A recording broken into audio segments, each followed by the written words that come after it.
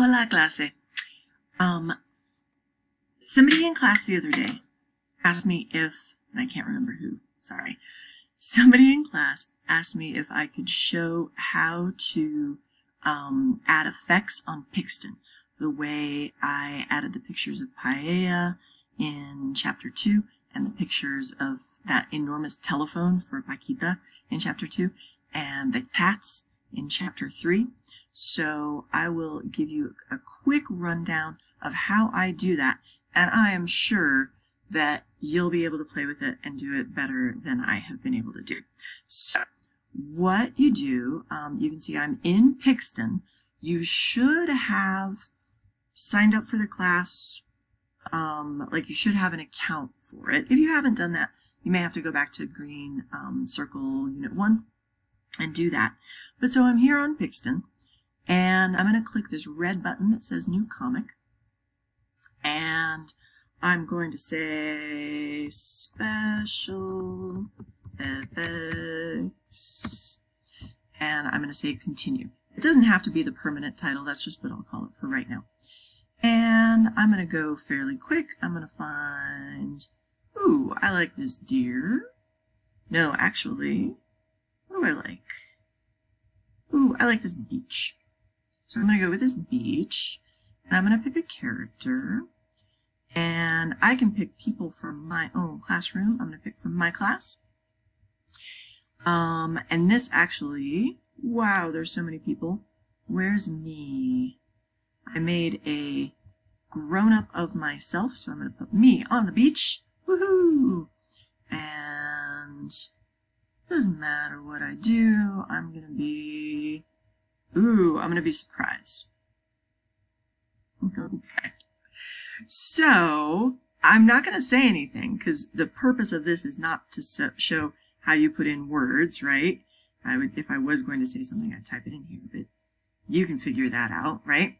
So, I'm going to click Done, and then it's going to ask me what I want to do with it, right? So, here's my new one with me on the beach, and I've got a share button, and I've got like a draw on button. That means that with the pencil, it means that I can edit it, I can open it up again. With the share, it means that I have choices whether I want to download it, or print it, or share it electronically.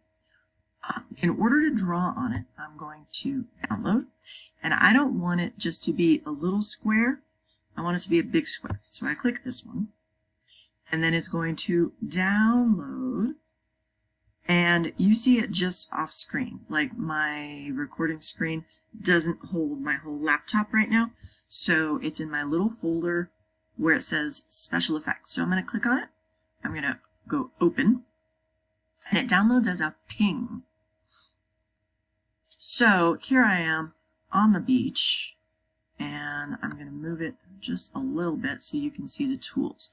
So this is in the photo program, and I can crop it, I can trash it, which I don't want to do.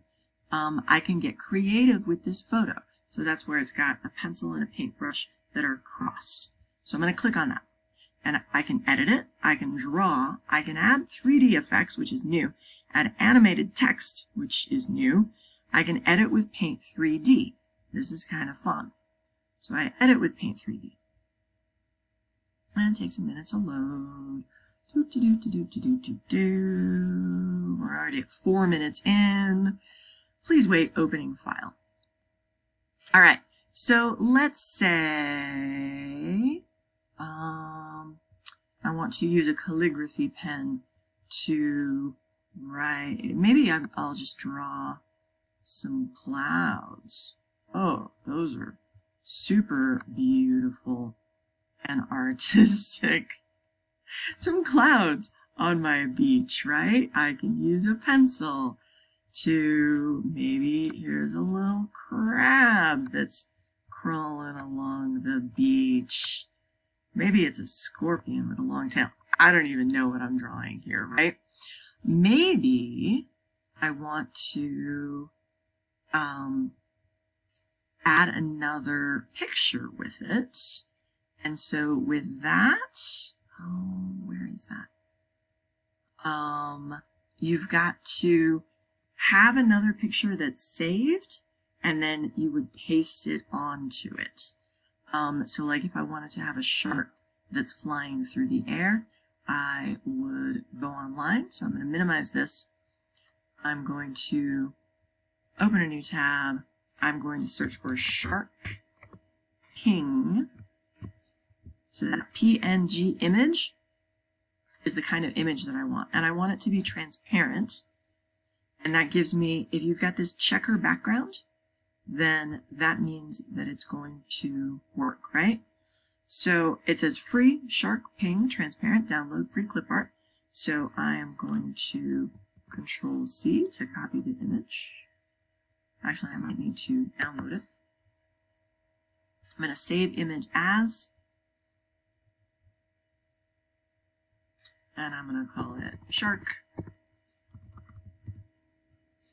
And I'm going to save it as a, oops, it may not let me do it actually. Let's see if it works. All right, so then I go back to my photo thing. I pull it up. I pull up my Paint 3D, which is where I've drawn my beautiful things, right? And I want to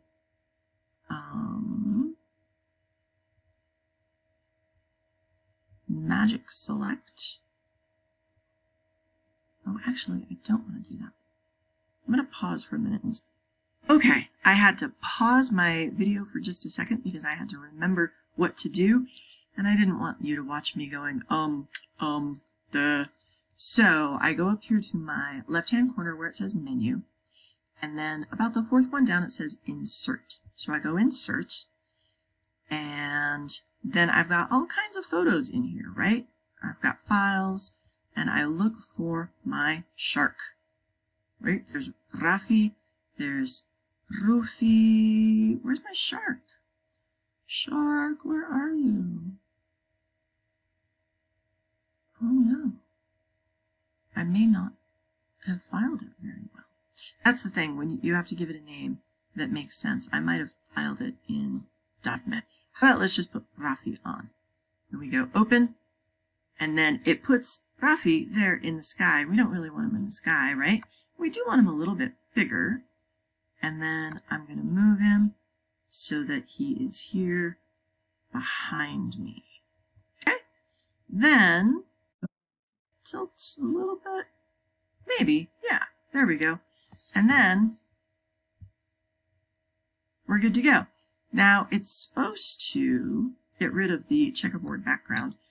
It didn't today, but I bet you can figure out with some trial and error how to make it so that the background goes away. I'm going to now save this because, of course, I want my beautiful clouds to work. So I go back to the menu, I hit save, and then it saves it. And so now I've got that as my artwork. Then you would put it into your slides when you finish, just like any other picture that you're putting into a slide. Okay? Thanks for watching this video. Wow, 8.5 minutes of me showing how to do this. Probably you can figure out how to do it faster. Maybe not. I don't know. Anyway, this is where, if this were a real YouTube channel, I would say like, subscribe, ding that bell, but it's not. So I'll just say adios, nos vemos.